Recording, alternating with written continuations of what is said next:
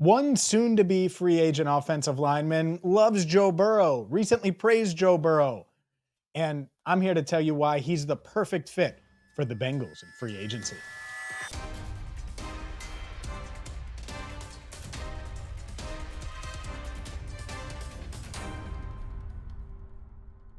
Hi again, everyone, and welcome in to Cincinnati Bengals Talk. I'm James Rapien of allbengals.com. Hit that subscribe button, ring the bell, and get to rivertowninkery.com so you can get the CBT hat, the dad hat, the rope hat, also some more Rivertown swag. This crew neck, well, it's going to keep you nice and warm this winter, even though the weather pretty good today. So check them out at rivertowninkery.com, and also check out Enter the Jungle, by the way. It aired this week, and it's airing weekly on Valley Sports right here on Cincinnati Bengals Talk every Tuesday at 8 Eastern. Let's get into Jermaine Eluemunor, because Jermaine Eluemunor is someone that you could have pointed to 2 months ago and said, yeah, if Jonah Williams walks, that's an interesting target in free agency for the Bengals.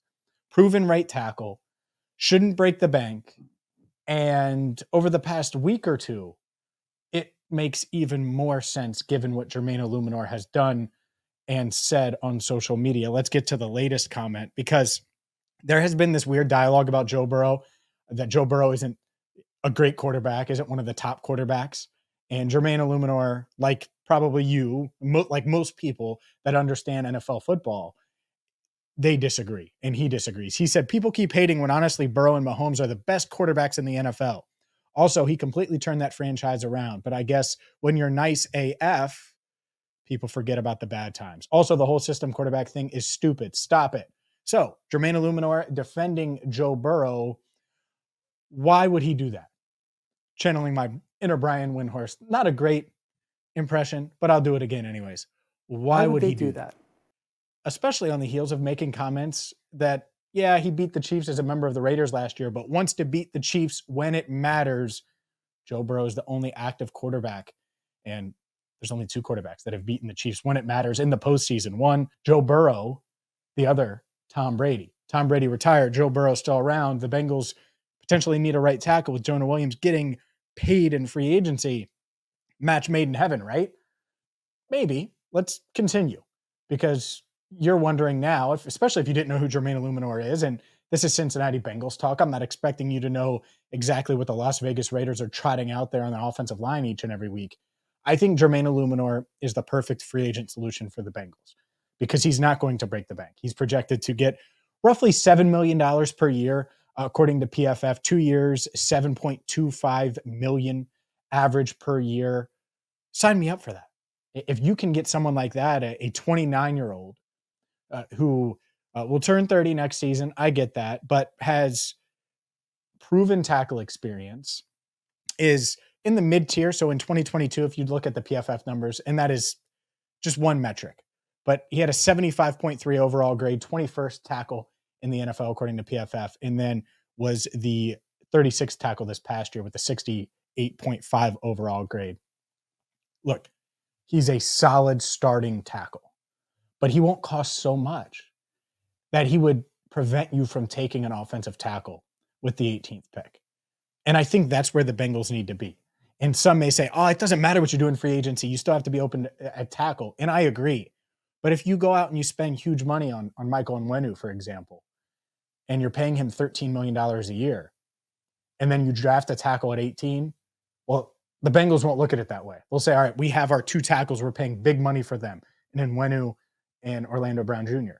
Here, Jermaine Eluemunor has position flex. He's played left tackle. He's played guard before.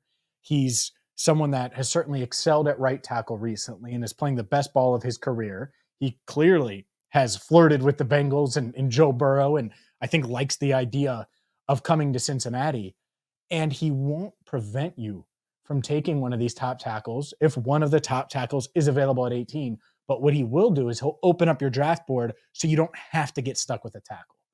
Because if you have a second-round grade on a tackle, or there's an offensive tackle that's the 28th player on your board, and then there's Brock Bowers is there, let's just say, and he's the 10th player on your board.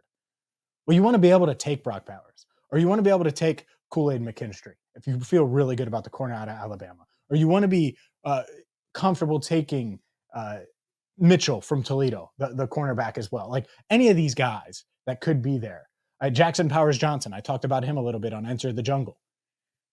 You want to be able to take that guy and not have to reach at offensive tackle. Or, and I get it, because a lot of people are thinking defensive tackle. That too. Jerzon Newton is there. It's much easier if you don't have a glaring hole at right tackle. And so this is what Jermaine Eluemunor would bring. Competent starter, doesn't have to start, position flex. Worst case, he increases your depth and is someone that can play either tackle spot. Best case, he comes here and he balls out, and he opens up your draft board. And I think that's exactly what you want. Now, you still may want to tackle at 18. That's fine. I think this is the path for that. Jermaine Eluemunor, 2 years, sign me up. That would align him with an Alex Kappa as far as contracts go. And it would give the Bengals some stability at a spot that has been a revolving door. Riley Reef, then Riley Reef gets hurt. And then it was La'el Collins, the bodyguard, and that didn't work out. And now Jonah Williams, and I think Jonah Williams is poised to get at least double what Jermaine Eluemunor got in free agent, or is projected to get in free agency. I think Jonah will get $14+ million a year.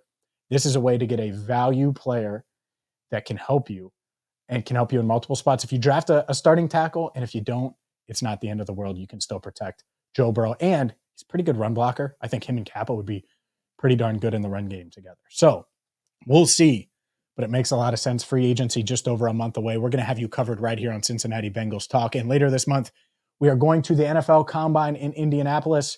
We will have you covered there as well. And of course, if there's any news, we have you covered. So hit that subscribe button, ring the bell. And for Andrew Fox Miller, I'm James Rapien. Thank you so much for watching CBT, Cincinnati Bengals Talk.